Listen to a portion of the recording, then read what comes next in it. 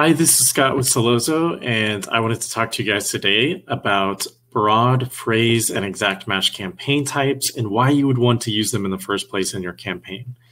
So when first starting out on Amazon and starting that campaign structure, I would recommend just an auto and a manual campaign. But if you wanted to go and do some more testing and try out the different campaign types, then go ahead and do the broad and phrase match as well.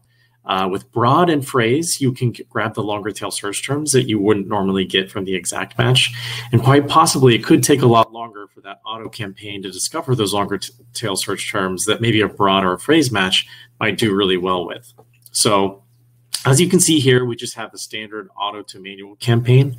But let's say we wanted to do, broad or phrase as well.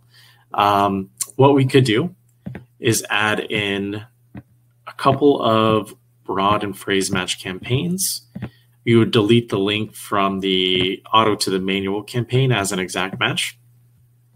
And then we would start that transfer from auto to broad to phrase to exact. So now in Solozo, if you do have the software, you can do this really easily, and the software easily makes those transfers for you automatically.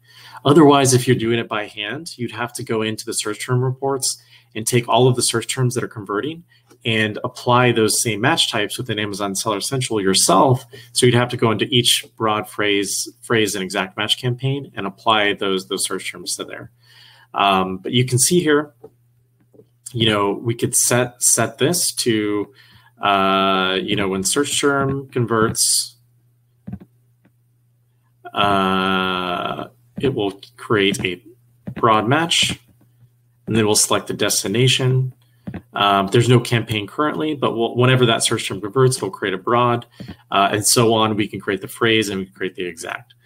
So the whole point is that we're filtering down ultimately to an exact match keyword because we know these are exactly the search terms that people are typing in. So that way we can filter those down, those longer tail search terms, and we have more control over what's working and what's not. So keep in mind, this is definitely more testing involved. Like a broad and a phrase match is way more testing than it would be if we just went from auto to exact, or if we just did a manual exact match campaign. And if you do find that it's way too much testing and it's costing you way too much money, then go ahead and stop that, pause those campaigns, and just go back originally to your auto and manual exact match campaign. Other times as well, you could just be noticing maybe there's a lot of testing going on to the auto campaign. Just go ahead and cut that off as well, and then just focus on the most relevant search terms that you know are relevant to your product as an exact match into the manual campaign. So the exact match manual is where we're going to gain the most amount of control, or these other campaigns will ultimately be testing campaigns that will feed back into the manual.